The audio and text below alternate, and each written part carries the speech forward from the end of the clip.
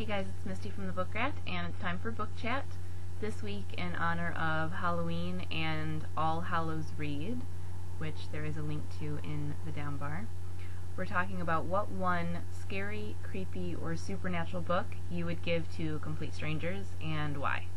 If you want to prepare for next week's chat, it's going to be online retailers versus brick-and-mortar stores.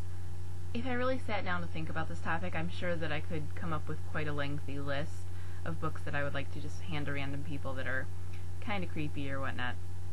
But there's one that always jumps into my head first, and I've talked about it in the past, and that's We Have Always Lived in the Castle by Shirley Jackson.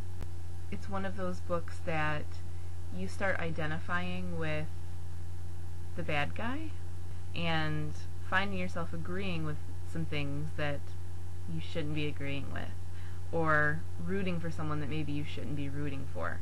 So I really like a book that gets into your brain like that. It really kind of plays with your emotions, and it plays with your perception of things. Mary Cat Blackwell, the main character, is one of the most delightful main characters I think I've ever read. To say that she's a little strange is an understatement, but you can't help but like her at the same time, though you're questioning her motives and you're questioning her narration the entire time. There's this great sense of unease that Shirley Jackson does. The story is fraught with paranoia, and Mary Cat is a bit obsessive-compulsive, and there are all these little things that she does to make sure that the outside world stays the outside world. She's very, very insulated, and you can tell that there's more to the story than you're ever getting. For a long time, you're led to believe that things are one way, while you're questioning that in the back of your mind and wondering if they really are that way.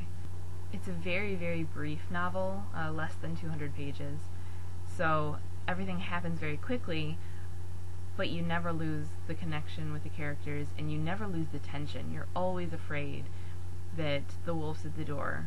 The townsfolk are outside with pitchforks, and you're just waiting for everything to hit the fan. That's part of what adds to the creepy element of the book, and that feeling that you get, that goosebumpy, hair on the back of your neck feeling of when is this all going to go wrong and when's it all going to collapse. It just really works on that level and just makes for a super fun read. And of course, Shirley Jackson, who wrote probably one of the most famous short stories ever, The Lottery, is known for her twist endings, so you know something's coming, and it's just getting there is what's so interesting.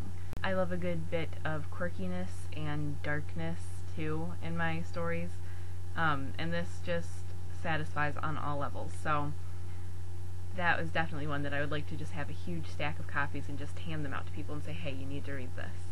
On a dark, moonless night, just cuddle up with, some cocoa and just fall into this warped little world, because it's delightful.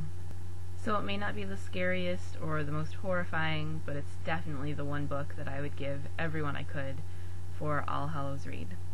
I can't wait to hear which books you would give to people for All Hallows Read, so make sure that you leave a comment, or if you do your own video, link it up as a response, or post it on the linky at thebookrat.com. Don't forget that next week's book chat is about online retailers versus brick-and-mortar stores, and I'm sure that that one's going to be an interesting conversation, so I'll see you then.